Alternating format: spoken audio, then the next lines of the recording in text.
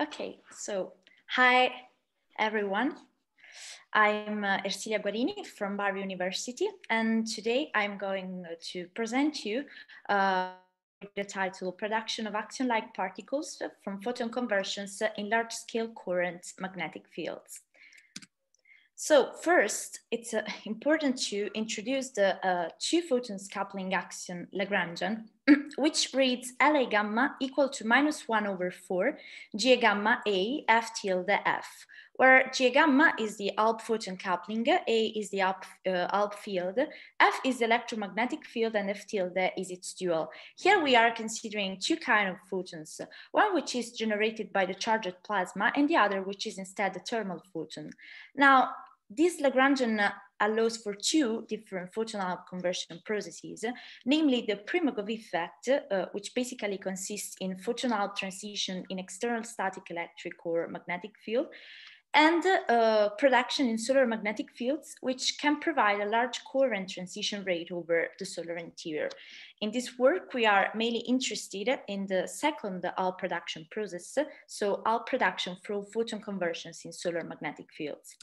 Now, as you know, the most studied ALP production process in literature is the Primakoff one. And here we basically summarize the most relevant results concerning the solar ALP flux from Primakoff production. In particular, we computed the spectrum using a coupling equal to 5 × 10⁻11 GeV to the -1. And the spectrum exhibits a typical ALP, average ALP energy of 4.15 keV, and a typical solar ALP luminosity of approximately 10⁻³ G10² times the solar luminosity. Now, the Primakoff flux has been studied at a CAST experiment at CERN, and the CAST is a third-generation helioscope. In general, helioscopes consist in a long cavity filled with a strong magnetic field, so that ALPs coming at Earth can be converted back into a beam of photons and in the cavity, and then they can be detected at one of the X-ray detectors placed at each end of the cavity. CAST set the best bound for MA less than 0.02 eV, Ga gamma less than 0.66 × 10⁻10 GeV to the -1. But as I said before, in this work, we are interested in our different process, ALP production process, and in particular, ALP production through photons conversions in the solar magnetic fields. Now, actually, these fields are not considered in the standard solar models. On the contrary, large-scale current magnetic fields in the sun are predicted by the so-called seismic solar models. And these fields are basically generated by the electric currents in the solar plasma.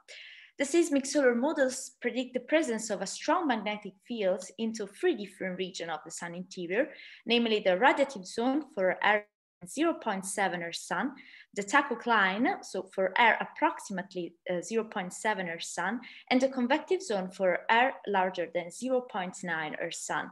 Here we show a simulation of the magnetic field profiles, which are provided by the seismic solar models, using the upper and lower bound of the magnetic field amplitude in each region of the sun interior.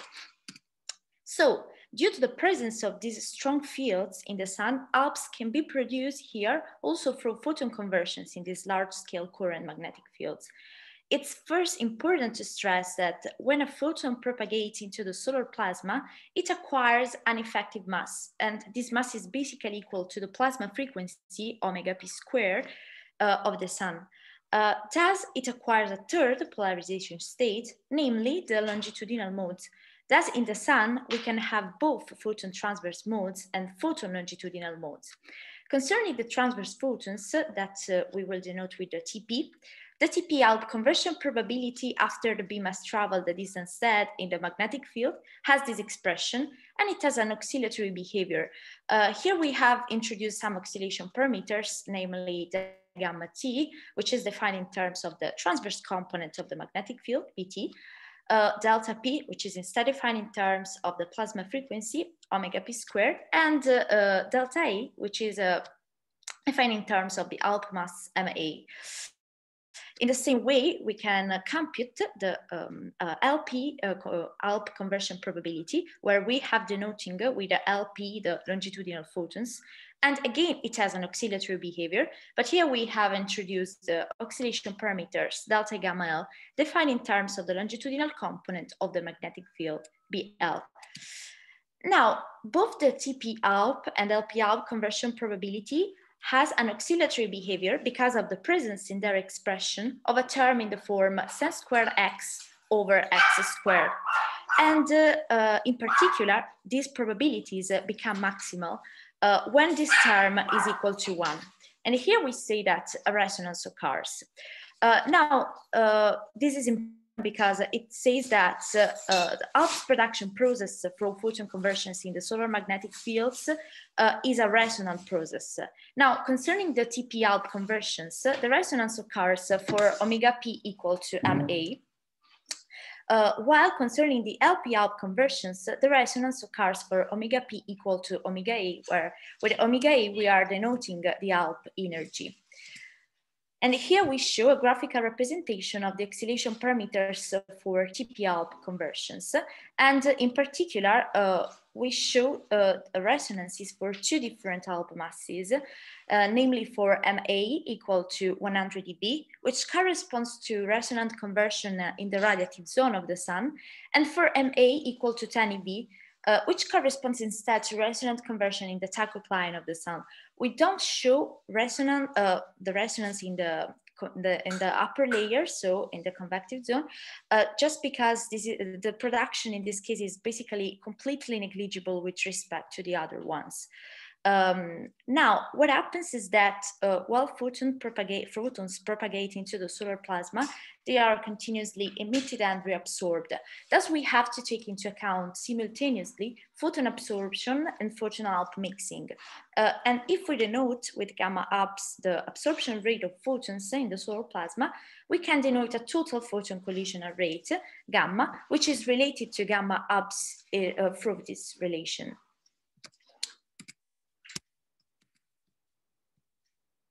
Okay, I don't know. Okay, sorry. And now, since we have to take into account both the photon absorption and photon ALP mixing, the best approach to deal with the problem is a kinetic one, which is actually really similar to the one used with the neutrinos. So if we denote with the rho, the density matrix of the photon ensemble, we can write down the Liouville equations. Now, this Liouville equation has a really interesting structures because if you look at the right-hand side term, here we have a commutator, which basically describes the dynamic of the problem. And in particular, this describes the axion-photon mixing. And a second part, this dynamic is described by a term which depends on omega of TL, so the Hamiltonian for transverse and longitudinal photons respectively. And then there is a second part in the Liouville equation, which instead depends on two anticommutators. And these anticommutators describe dissipative phenomena. So we are talking about photon collisions. Now, photon collisions can be basically of two kinds, because in the solar plasma, photons can be both produced and absorbed. Now, production is described through this G prod, which is defined in terms of the photons production rate, gamma prod. And absorption is instead described through G-ups, which is defined in terms of the photon absorption rate, gamma-ups. And the two rates are basically related through these simple relations. Now, we use at this point a perturbative approach, which basically consists in considering the ALPs field as a perturbation. So if we denote with delta rho a small perturbation from the equilibrium state, rho eq, we can write rho as the sum of rho eq plus delta rho. Now, the equilibrium state for photons is nothing but a Maxwell-Boltzmann distribution, because this is a thermal equilibrium, while we consider as the equilibrium state for the ALP field, the vacuum state, so we don't consider excitation in this case. Well, delta rho is a matrix which is defined in such a way that along the diagonal, we have the photons occupation number, N gamma, and the ALPs occupation number, NA, while the off-diagonal terms are just mixing terms. Now, if we consider that the equilibrium collisions vanish, we can write again the kinetic equations in this form, introducing this G, and the G is defined in terms of the total photon collision rate that we defined before. So solving the kinetic equations, we can compute the ALP production. We computed the ALP production rate. In particular, concerning the TP-ALP conversion process, this process exhibits a resonance when omega p is equal to MA. And the process is narrowly concentrated around this condition. We can approximate the ALP production rate with a delta function centered around the resonant condition omega p squared equal to m squared A, as we do here. And here we show the computed ALP flux at R from TP-ALP conversions in the solar magnetic field for two different ALP masses. In particular, for an ALP mass of 10 eV, so resonant production in the tachyc line, and for MA equal to 130 eV, so resonant production in the radiative zone of the sun. But we also show a third flux for MA equal to 0, which is basically, which arises from no resonant production in the sun. And as you can see from the plot, this is highly suppressed with respect to the resonant ones. So we can just neglect it. And in this table, we show the computed flux parameters for different ALP masses. In the same way, we can compute we have computed the ALP production rate from ALP conversions. The process in this case has a resonance for omega A equal to omega P. And again, we can approximate the ALP production rate with a delta function centered around the resonant condition. And also in this case, we do not consider the no resonant production since its contribution is negligible as before. And here we show the computed ALP flux at R from ALP conversions. In particular, the spectrum has a typical ALP average energy of 0.13 keV. So this is a flux at lower energy with respect to the Primakoff one. So let us now discuss some detection perspectives. Concerning the ALP flux from TP conversions and for an ALP mass of approximately 10 eV, the flux is dominant at energy below the keV, as you can see from the plot. So below the CAS threshold, which is this black vertical line, and is set at 2 keV. Now, YAXO could have the threshold in the sub-keV region, but in this case, the coherence in the magnetic field of the cavity is completely lost for masses larger than approximately 1 eV. There is a new project, helioscope project, currently under investigation, which is AMELI, which could be sensitive to ALPs with masses from few MeV to several eV.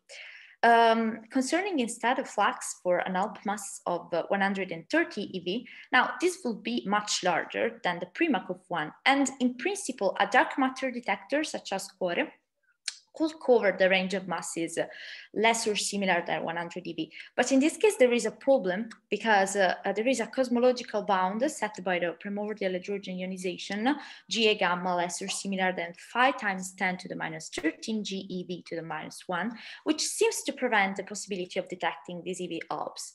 But there is a but because there are some cosmological models with low reheating temperature in which this bound can be easily evaded. And our signal from the sun does not depend on the cosmological model. So the detection of such EV ALPs could point also towards no standard cosmological scenario. Concerning instead the ALP flux from ALP conversions, there is a recent work in which they suggest the possibility of detecting this kind of ALPs through an upgraded version of YAXO, which could cover the energy range between 10 to the minus 2 keV and 10 to the minus 1 keV, and could have a sensitivity down to an ALP mass of about 10 to the minus 2 eV. Finally, from the combination of heliosismology and solar neutrino observations, we can constrain the solar ALP luminosity, which must be less than 0.03 times the solar luminosity. And in particular, using the luminosity associated with the ALP flux for an ALP mass of 100 eV, we set the new bound Ga gamma less than 3.8 11.5 times 10 to the minus 11 for GeV to the minus 1 for an ALP mass between 100 and 140 eV. you can see here. Now, our new bound is comparable, or actually even better than the one set by helium-burning stars in globular clusters, which is shown in these plots by this horizontal black line, and is set at the 6.6 times 10 to the minus 11 GeV to the minus 1. But an important point is that this is the best bound we can set from energy loss arguments in the sun. Indeed, if we consider the bound set by the Primakoff effect in the sun, this bound in this case at approximately 4 times 10 to the minus 10 GeV to the minus 1 in the same range of masses. Well, if we consider smaller values of MA, we obtain smaller luminosity and then less stringent constraints. So this is actually the best we can do from this work, this process. So in conclusion, we considered realistic models for the solar magnetic field in the radiative zone and in the tachocline of the sun. We have characterized the resonant production of ALPs, both from transverse and longitudinal photon conversions in the solar magnetic fields. We have discussed the perspective of ALPs detection at helioscope experiments and dark matter detectors. And finally, we have set a new bound on G gamma from energy loss arguments in the sun. Meanwhile, we are waiting for the axions to join our cast of particles. Thanks for the attention.